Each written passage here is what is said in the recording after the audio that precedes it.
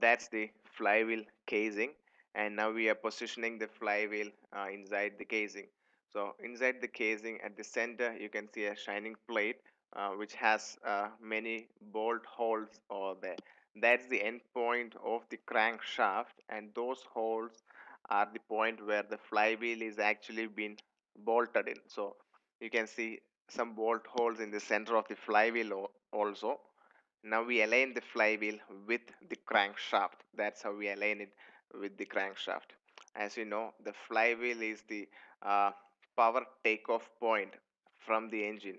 The reciprocating motion of the pistons are converted into a rotational motion by the crankshaft, and that power is being taken away by the flywheel, as these flywheels are bolted with the crankshaft. And from the flywheel the gearbox get the power, and through the propeller shaft it reaches the rear axle differential, and that's how the rear tires or the front tires actually gets the drive. So flywheel is a very important component which actually takes the power from the engine and supplies to the gearbox. For more engineering tutorial video updates, please click the subscribe button on top of this video.